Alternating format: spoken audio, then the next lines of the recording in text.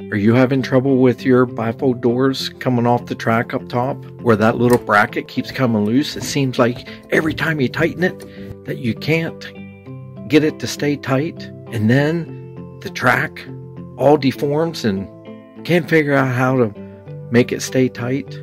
Well, you're at the right place, because I'm going to show you how quick and easy it is to fix that without changing the track. But if your track is too far gone and you feel that it needs changed, well, you're at the right place too, because click on that button up top there and that'll take you to the video to show you how to do it. So let's get started. Basically, all we need is a set of channel locks or a regular pair of pliers, 2 screws, and a drill. So you can kind of see how that track is so bent, so apart, and it's because, see how that moves when you open and shut your door. That comes loose. So take your channel locks and open them up and go up here and kind of bend this back. I decided it was a little bit easier to get to the track by taking the door off. All you got to do is just grab a hold of the door and lift it up and bring the bottom out like that, and then as soon as the bottom's out, then it drops down, then you can get that pin out of that hole. But I thought it'd be a little bit easier to video with the door out, even though it can be done with the door in. So here you can kind of see how I pull this, bend this back together.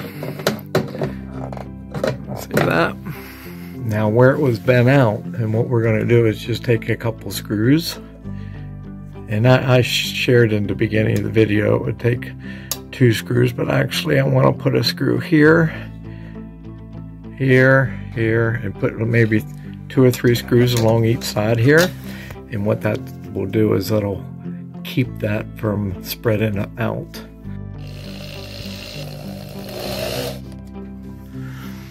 Okay, there's the 6 screws that I decided to put in here.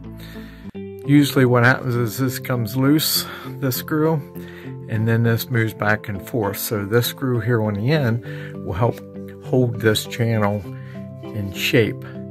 Same way back here, this is where the door is.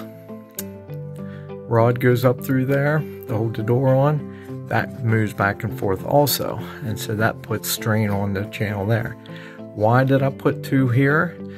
The reason is that's where the round piece, you can see this in the center of the door, when it folds over, it will put pressure back and forth right there. So that is a quick and easy fix. And next, what I'm going to do is I'm going to go ahead and tighten this back up. You probably get it tighter by using it by hand, but that seems to be pretty tight. And we'll put the door back up and see how it works. Okay, see how that, when we had the door open, right now it's shut. Everything seems to be nice and tight. When that goes shut there, you can see how move that door back and forth, it holds that channel into place. And let's pull this door all shut, and you don't even see those 6 screws up in there, so that is a great job. Okay, so that's how it's done, and that's how quick and easy it is. Just 6 screws on each side. Go ahead and do the same thing, repeat what you did on this one with the other door, and you'll be good as new, and keep your wife happy that the doors don't fall off when she opens it up to dry and wash her clothes. So if you see this content helpful, hit the thumbs up. That helps us help you. And until the next time, in the next video, have a great day.